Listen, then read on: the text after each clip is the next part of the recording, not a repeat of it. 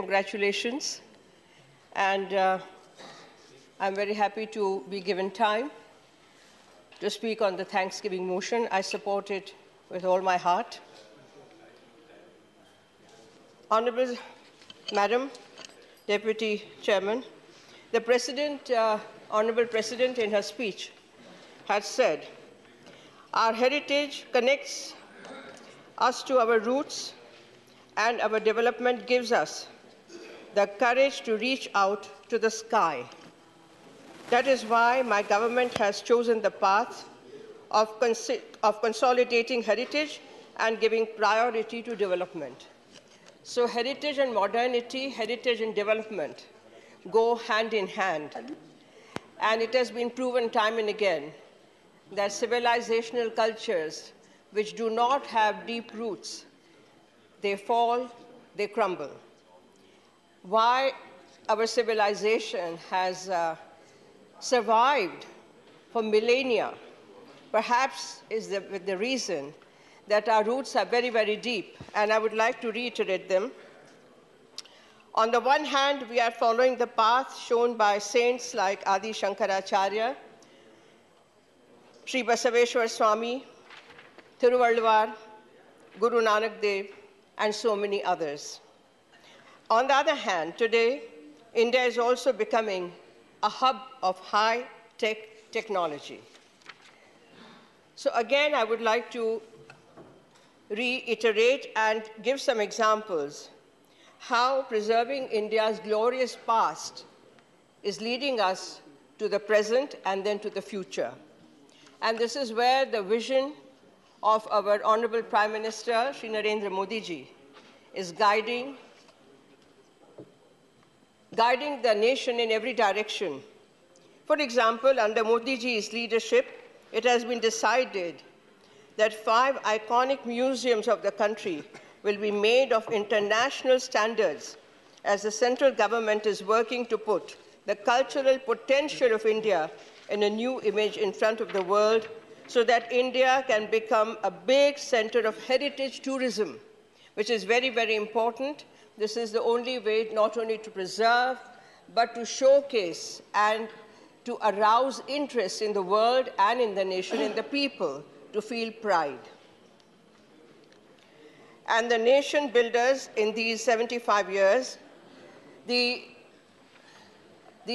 first being Indian Museum in Kolkata, which is perhaps one of the oldest museums in the world, and the 5 iconic museums will be in different parts of India. Tribute to India's great freedom fighters. So on the one hand, we have the heritage.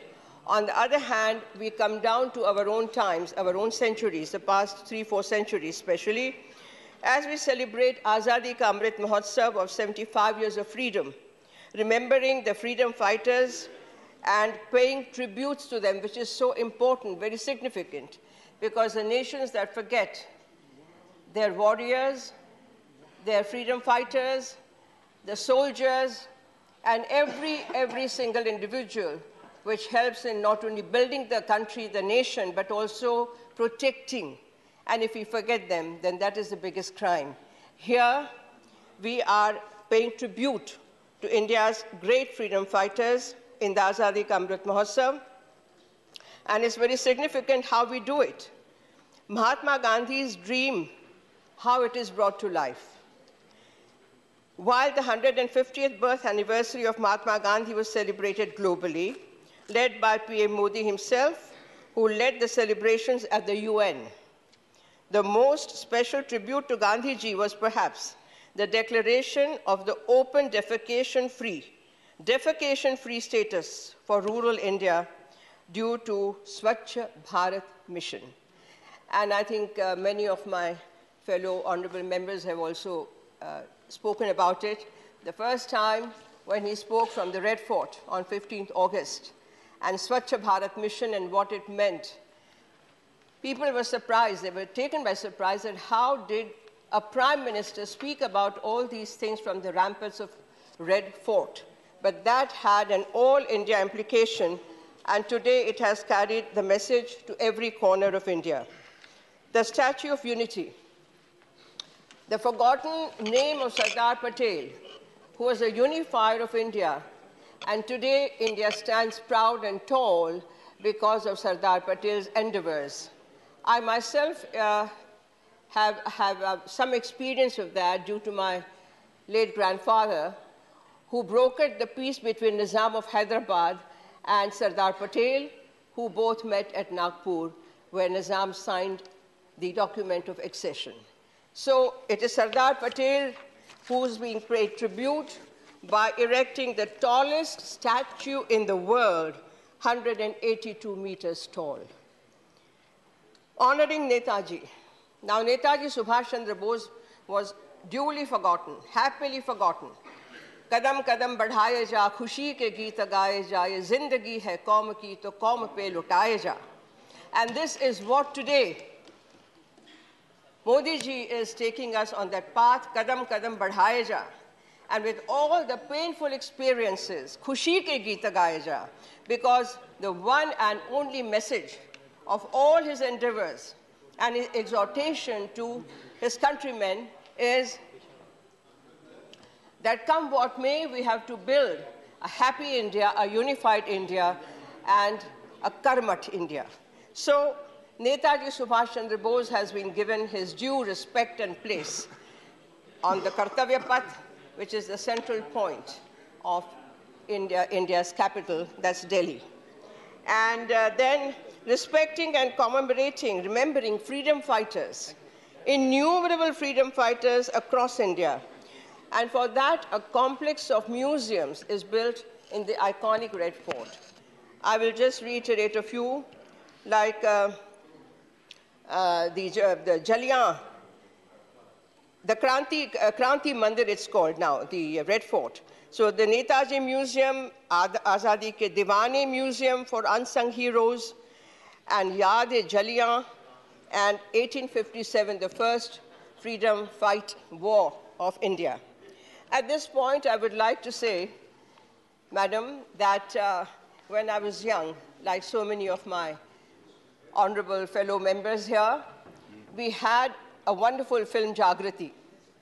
And in that, the school children were taken on a trip across India.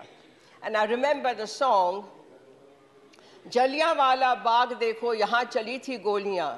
Ye mat pucho kisne फेंकी यहाँ खून, किसने खेली यहाँ खून की होलियाँ. एक तरफ बंदूक के धन धन, एक तरफ थी टोलियाँ, मरने वाले बोल रहे थे इनकिलाब की बोलियाँ.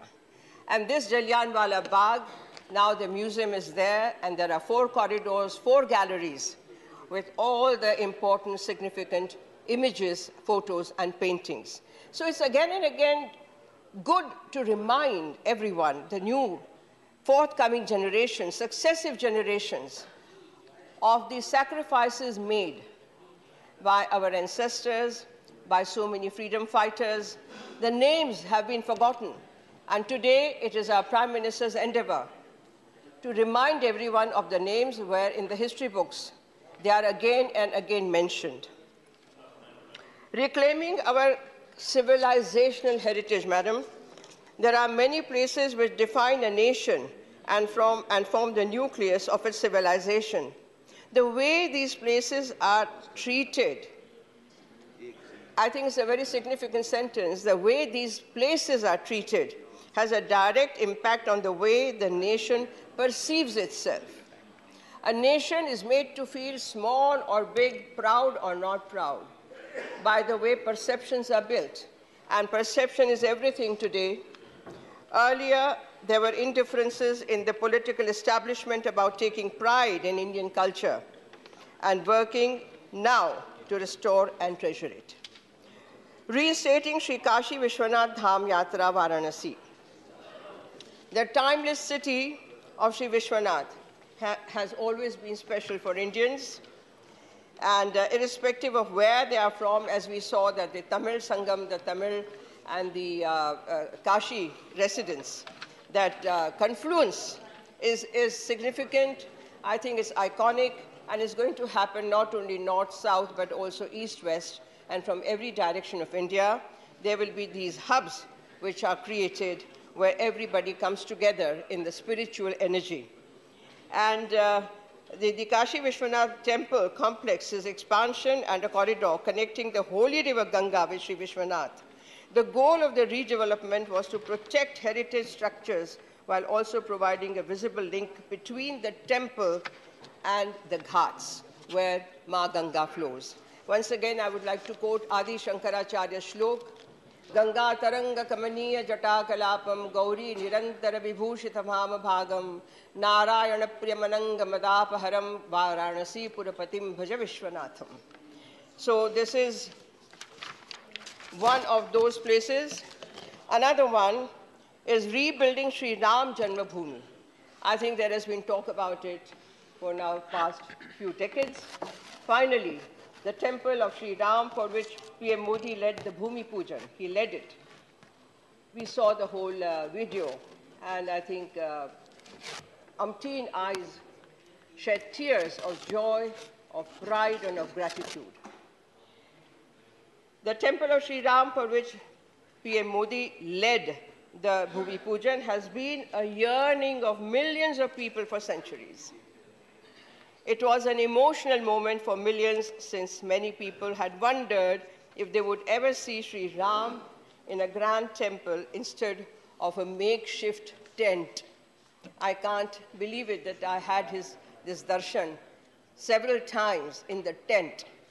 And I think that was the only example in the whole world where Sri Ram was residing in a tent, and now Sri Ramchandraji gets, Sitapati Ramchandraji gets the due place.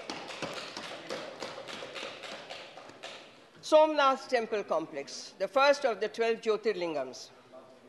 Prime Minister Shri Narendra Modi began various measures to beautify the temple complex during his time as Gujarat's Chief Minister. In fact, I was very fortunate to participate in the first Somnath festival in 2001. He is the chairman of the Somnath Trust, and they are constantly striving to improve the Somnath temple and other temples in the vicinity, like the Bhalka Tirtha, where Sri Krishna was resting with his back to the banyan tree, peepal tree, and the Jara, the shikari, had shot an arrow in the foot. That Bhalka Tirtha, the Swargarohan, where Arjun gave Mukhagni to Sri Krishna, etc. These. Kedarnath temple, of course, we've seen PM there, following the widespread devastation caused in 2013. The Kedarnath Dham is in a flurry of developmental works, and it's to improve ease of accessibility. Please, ma'am, time is over. And amenities. Yes, ma'am, I'm concluding. And then I would like to just mention quickly, remembering our heroes. We did not have a National War Memorial or National Police Memorial. Now both have been erected on Kartavya Path, paying due homage and tribute to them. And then I would like to, in the end, say that preserving and protecting ancient Indian history is very, very important. The World Heritage Sites has now included UNESCO, Dholavira, and including 10 other sites from India. 40 other sites are under consideration. So many of our stolen idols from abroad have been brought back and have been duly placed in their own proper place. I think it's very important, madam. I will conclude. Okay. Don't worry, madam. And in conclusion, I would like to say... Ma'am, please. Yeah. अरे बाबा culture पे कोई बोलता है 2 minute दे दीजिए ना madam. नित्य नूतन चिर पुरातन. This is our motto.